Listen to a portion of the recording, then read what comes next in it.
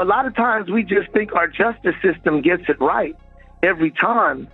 And if anybody has any questions about anything that has to do with anything in my case, man, I'm right here ready to talk about that stuff so people can understand. Out here, once you get caught up in the spider web of the Texas law system, it's really hard to get out.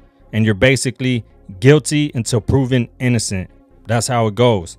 When it's the state of Texas versus you might as well get ready for probation or to do some time. Because 9 times out of 10, you're not going to beat that.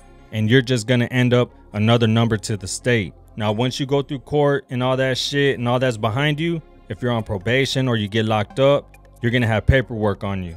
So with SPM, everybody's going off the paperwork. And they're saying, oh, look, he was charged with this. He's been locked up because of this. So he did that. Even though he has already came out several times on several interviews and spoke his side of the story. Before this, we didn't have his side of the story. But he's already said many different times what he did do and what he didn't do. But he has said, trust me, if I were guilty of this shit, I would have took the 5 years. I'd have done 2.5 years and gone home. But they were trying to tell me that I had to say I was guilty for something I didn't do. He also said, I had to do a piss test every Monday. It was some kind of probation because I was going to court. They put me on some kind of weird thing where I had to report every Monday and do a drug test. So I couldn't smoke no weed in that. I remember I was at Chico's Sports Bar on a Sunday night getting fucked up. You know, I was just getting drunk. You know, these were kind of dark times for me because I got blindsided by these charges. It was heavy on me, you know. I didn't like that. I had to go report, and I damn sure didn't like that I had to quit smoking weed. But anyway, I was getting drunk as hell at Chico's, and I remember I had to go home. And man, I could barely walk. I said, man, I'm gonna wreck my car. You know, so I'm in the restroom, and I see some dudes snorting some coke, and they dip it with their car keys. And I said, man, dame un llavecito. That means give me a little key. Oh, de nada, you know, claro que sí, you know, no problem. So they dip their car key in the coke, and they hit me up on one nostril, then they dip it again, and they hit me up on the other nostril, so I can wake up and I can drive home. I totally forget that I did that. And the next day, I go do the piss test.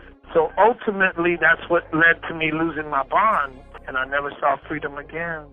He felt it in his heart that he could beat this case because he said, like, I never even let it worry me because I never thought I would lose the case. You know what I'm saying? In fact, I had found out about the case when I was at a club. I was at a PT.2, and my brother walked in the club. Yeah, and he walked in and he said, hey, bro, you know, this chick is saying some fucked up shit. You need to come home. I said, well, what are you talking about? You know, he told me, he said, she's saying her little girl saying that, you know, you do something. I said, man, that bitch is full of shit. That bitch trying to get money, dude. You tell that hoe that if her daughter said something like that, call the police. Don't be calling my family. Call the police. But see, this is my best friend's wife. I had an affair with her before that my friend didn't even know about. And she was still, you know, she had caught feelings. Because my homeboy used to beat her up. This was back when I was broke, though. This is back in the days. But anyway, now I'm this rapper. I said, bro, I don't know what that's all about, but just if she's saying that her little girl is saying something, tell her she needs to call the police, not my family, because something is going on in that little girl's life. If that's how she's talking. He said, bro, but she's also talking about Jordan. And she's saying if she calls the police, she's going to tell the police about Jordan. You see, way back when I was 22, years before, I met this white girl that kind of, I mean, of course she lied about her age, and, you know, I'm just busting in her like it ain't no thing, and she gets pregnant. And it turns out she's an underage girl, and I had a child with an underage girl. Only my best friend knew this, but he must have told his wife, this girl. And she's saying if she calls the police, she's going to tell them about Jordan. And I'm like, oh, okay. So I said, you know what, bro? I'll go to jail. I'll go to jail. You tell her, I'll go to jail. Call the police. And that's how it went down. He knew that all this shit was just bullshit. And he really felt like he could beat this because there was no evidence, nothing to prove that her allegations were true. But the state of Texas got him. See, in the beginning of him being locked up, nobody really got to hear his side of the story except his family and close people to him. But I've always been around certain people that were around him or around people that were around him. They were letting people know, hey, this was bullshit. They were trying to extort him, you know, and they gave the whole story. So I had been knowing this whole story for years. But even myself, at certain points, I kind of felt like, man, you know, you don't know if it's true or not. But as time went on and he started to finally talk and speak about it, thanks to, you know, social media and YouTube and all that, you got to hear it for yourself from him. And it does make sense. No one wants to ever believe that he could be possibly telling the truth. But anytime they have someone close to them that gets wrongfully convicted, they want to say the system ain't right. But in this situation, they don't want to say that the system wasn't right. They want to say, oh, he's locked up because of that. He did that shit. Then he breaks down how the state of Texas was after him. Because the state of Texas wants the world to believe that SPM is this person that nobody should like.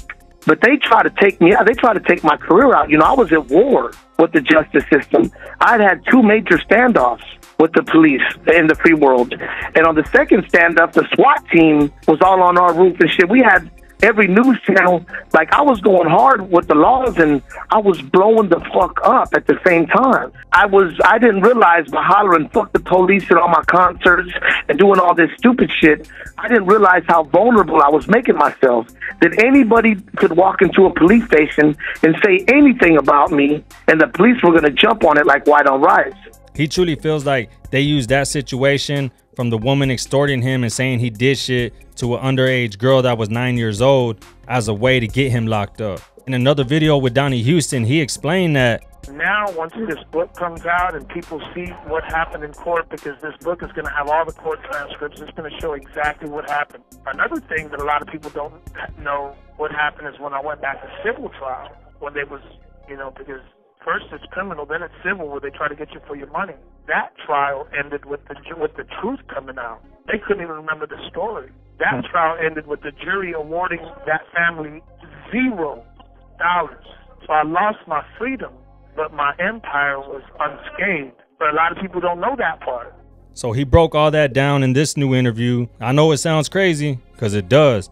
But you could look at Jay Prince. The same thing almost happened to him. They had the feds after him. For some reason out here in Texas, it's like they don't want black and brown to have any kind of power. They'll let you rap, they'll let you act, they'll let you have a business. But if you have too much of a large following behind you and you can have thousands of people do anything at your word, that's something they don't want. To me, I feel like that could possibly be true. See, if y'all weren't out here in Texas when he was in the free world, y'all don't understand the type of power he had. The impact he made from his music, he had everybody with him. He didn't just have the Mexicanos behind him. He had black people, white people, Asian. I mean, every ethnicity out here was behind him. And to this day, you can look at his fan base. It isn't just Mexicanos that play his music, and it isn't just Texas. His following is nationwide. And I would even include other places outside the US, not just Mexico. So when you hear everything from him for yourself, it does make sense. And he also had to clear up some of the rumors that have been put out there that he said wasn't true, just like this one.